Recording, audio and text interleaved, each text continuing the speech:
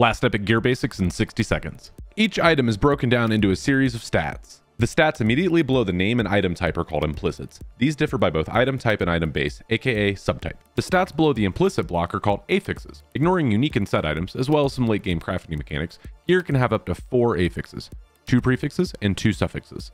Many affixes are unique to their item type, and some are even class specific. Prefixes are generally either offensive, add to utility, or increase base stats such as dexterity or strength. Suffixes are generally defensive, including things like health and resistances, and on some item types may have defensive debuffs such as frailty or chill on hit. Affixes on non-unique or set items have 7 tiers that determine the power level of the affix, tier 1 being the lowest and tier 7 being the highest. Most gear that drops will roll up to tier 5, with exalted items being able to roll up to tier 7. The in-game loot filter and forge menu are an excellent way to learn more about the item types and subtypes, as well as the various affixes that can be found on gear. We'll use what we learned today to dive more into Last Epoch's phenomenal crafting system in our next video.